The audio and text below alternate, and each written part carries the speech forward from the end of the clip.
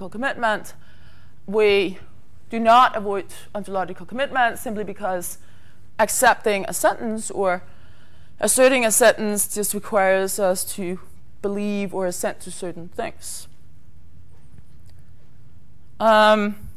Two more consequences and then I'm done.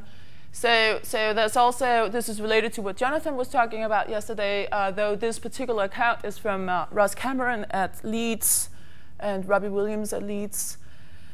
They think that you can, if you construe ontological commitments as truth maker, in terms of truth makers, then you don't have to paraphrase and you can say that there are chairs is made true by collections of atoms.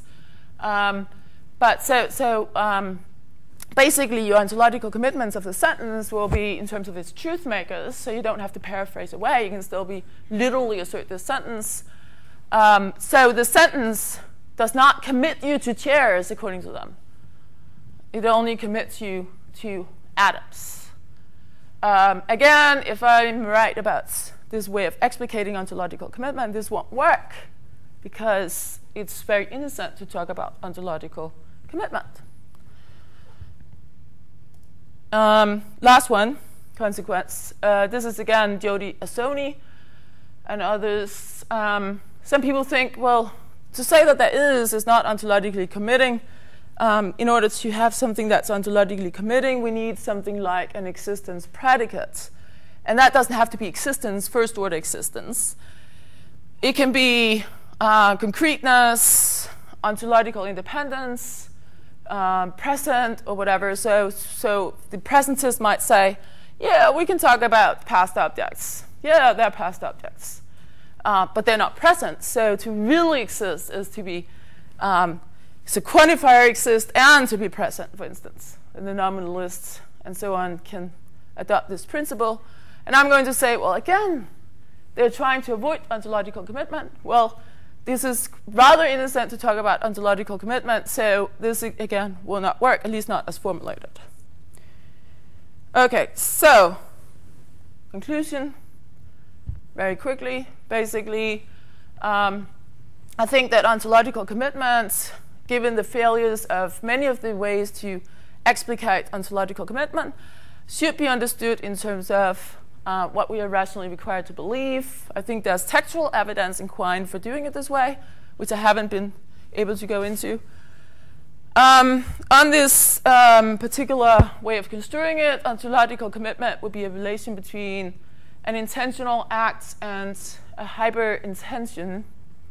And at the very end, as we saw, well, to say that we ontologically committed to something is rather cheap and neutral on sort of the nature of the quantifiers. That's it.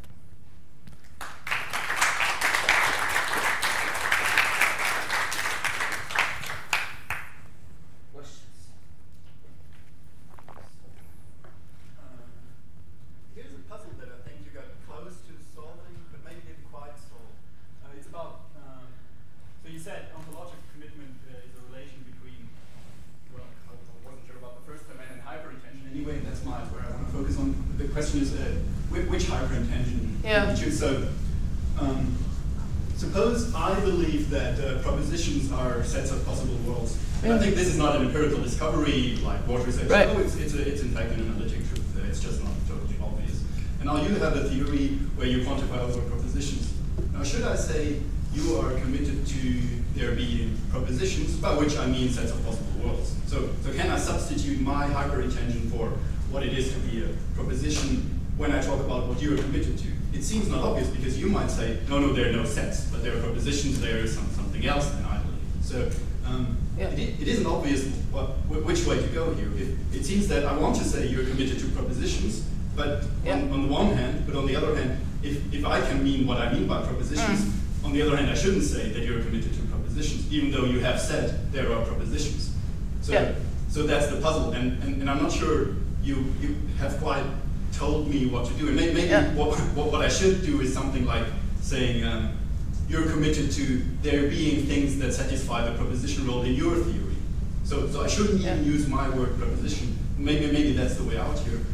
If we disagree, like what the hyperintension is that goes with proposition. So But that would, of course, generalize, so it would be even more hyperintentional in a way than you suggested, because we should, strictly speaking, never say your theory commits you to there being Fs, but rather your theory commits you to there being the things that play the F role in your theory, whatever they play. Yeah, no, that would be an interesting consequence. Let me just say that of course, the possible world interpretation of propositions probably will not work, because there was this independent way of showing that the ontological commitment relation is hyperintentional, and so you would need it to be a relation to something like a sense, or so you could get the substitution failure from that. Whereas if you have a possible world interpretation of a proposition, you wouldn't get substitution failure. That would be more like the Russellian account. That wouldn't work. That would give us some counterintuitive consequences. But the second part of what you said, I think that's an interesting suggestion. Yeah, I mean, I would be all in favor of that actually, but where it would be even more relative to agents framework. The agents framework, was that what you were suggesting? Yeah. So I don't think we could get, I mean, it would not be as radical as to include possible worlds in the propositions, but I think it would be, it would be worth thinking about actually. I would like that. So the possible worlds was just an illustration, maybe that was misleading. I wasn't. Yeah, right. So, yeah, that was why I'm sort of dividing up into. Or just as you say there are numbers, so that's just yes. a different. I have the theory of what numbers are, and I actually claim it's analytic. And then are you committed to there being those whatever platonic? Right. So, no, that would be. That's interesting. That would be. I actually like that. I want to ask you what the differences are between your approach and another approach I would suggest. Okay. The other approach, the sort of motivation comes from the observation that many of these issues of commitment and rationality that you're talking about are not specifically issues about ontological commitment. They're much more general issues about theoretical commitment. So when does accepting S commit us to T? Yeah. So the more general approach would say, well, let's deal with that issue first. And maybe you're right, the right answer goes in terms of rationality and so on. But then this approach I'm suggesting says, well, for the ontological case, we just need to consider the case in which the second proposition or sentence is of the form there are X's or something of that form. So it just falls out as a special case of the general theory, invoking the Quinean principle that there's, as it were, there's nothing more to ontological questions than questions of what there is. Right. No, yeah. How different would that be from? Yeah. So as I'm understanding you, so you would start by, or you could start anyway with what I ended with. So you get like all these the range of criteria, so presupposing and accepting, and then is your proposal that you would pick one of those to be the candidate for ontological commitment, or would you even want to have the sentence to be the primary bearer of ontological commitment? No. My suggestion was you forget all about the ontological bit. Just think about the more general issue of theoretical commitment. Yeah. So which of the ones is? Well, so when does accepting S commit us to T? Yes. Where those things are both sort of sentential or propositional. Okay. So. To deal with that issue first, and then bring in the ontology in the way that Quine suggests by just,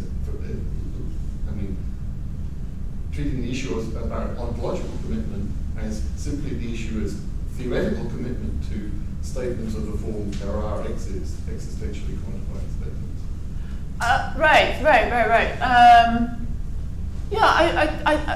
I'm not seeing that as inconsistent with this. So you're starting out by saying, well, when are you accepting a certain theory, right? And then what follows from that? Yeah. And then you restrict the approach to just those sentences that would be quantified in his sense.